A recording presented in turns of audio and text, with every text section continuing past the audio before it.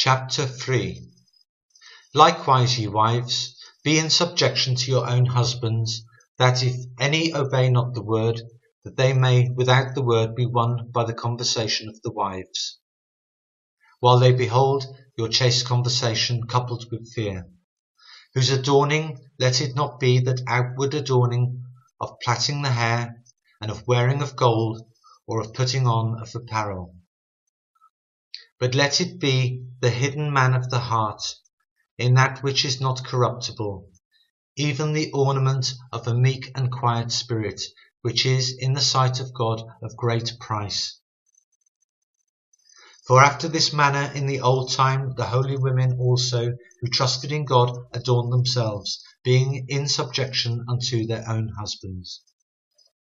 Even as Sarah obeyed Abraham, calling him Lord, whose daughters ye are, as long as you do well, and are not afraid with any amazement.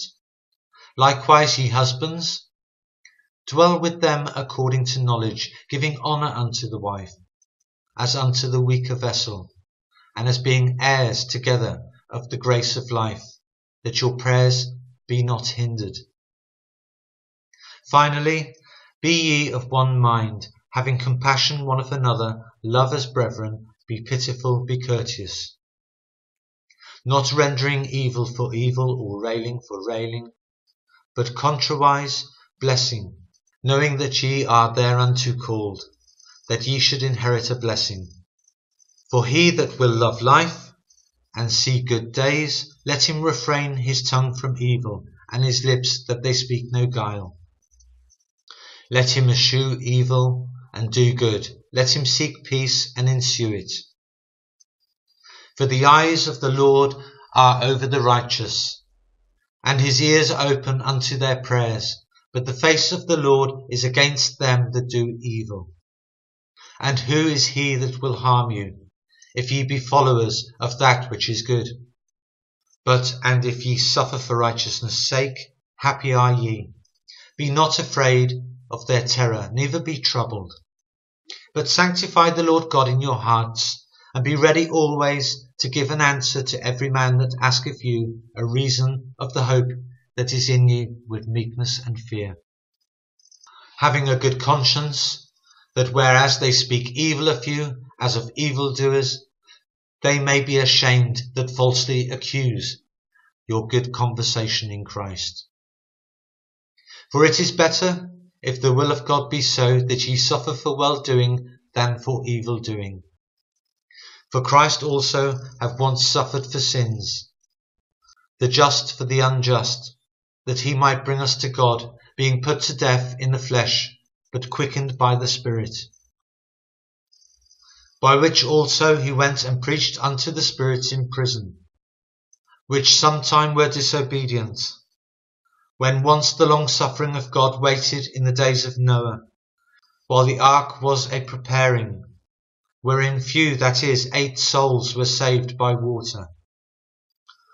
The like figure whereunto even baptism doth also now save us, not putting away of the filth of the flesh, but the answer of a good conscience towards God, by the resurrection of Jesus Christ, who is gone into heaven, and is on the right hand of God, angels and authorities and powers being made subject unto him.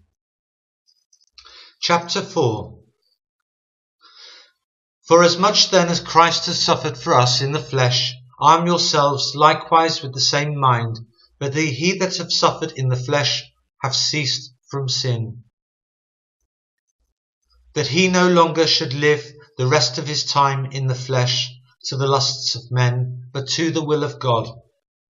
For the time past of our life may suffice us to have wrought the will of the Gentiles, when we walked in lasciviousness, lusts, excess of wine, revellings, banquetings, and abominable idolatries, wherein they think it strange that ye run not with them to the same excess of riot, speaking evil of you, who shall give account to him that is ready to judge the quick and the dead.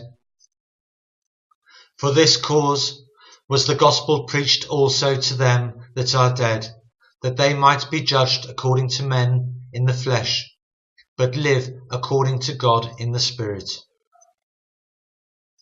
But the end of all things is at hand.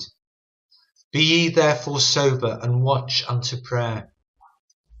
And above all things have fervent charity among yourselves, for charity shall cover the multitude of sins. Use hospitality one to another without grudging. As every man hath received the gift, even so minister the same one to another, as good stewards of the manifold grace of God. If any man speak, let him speak as the oracles of God. If any man minister, let him do it as of the ability which God giveth, that God in all things may be glorified through Jesus Christ, to whom be praise and dominion for ever and ever. Amen. Beloved, think it not strange concerning the fiery trial which is to try you, as though some strange thing happened unto you. But rejoice inasmuch as ye are partakers of Christ's sufferings, that when his glory shall be revealed, ye may be glad also with exceeding joy. If ye be reproached for the name of Christ, happy are ye, for the Spirit of glory and of God resteth upon you. On their part he is evil spoken of, but on your part he is glorified. But let none of you suffer as a murderer, or as a thief, or as an evildoer, or as a busybody in other men's matters. Yet if any man suffer as a Christian, let him not be ashamed, but let him glorify God on this behalf. For the time is come that judgment must begin at the house of God. And if it first begin at us, what shall the end be of them that obey not the gospel of God? And if the righteous scarcely be saved, where shall the ungodly and the sinner appear? Wherefore let them that suffer according to the will of God commit the keeping of their souls to him in well-doing, as unto a faithful Creator. Chapter 5. The elders which are among you I exhort, who am also an elder, and a witness of the sufferings of Christ, and also a partaker of the glory that shall be revealed. Feed the flock of God which is among you, taking the oversight thereof, not by constraint, but willingly, not for filthy lucre, but of a ready mind, neither as being lords over God's heritage, but being ensamples to the flock. And when the chief shepherd shall appear, ye shall receive a crown of glory that fadeth not away. Likewise ye younger, submit yourselves unto the elder. Yea, all of you, be subject one to another, and be clothed with humility. For God resisteth the proud, and giveth grace to the humble. Humble yourselves therefore under the mighty hand of God, that he may exalt you in due time, casting all your care upon him, for he careth for you.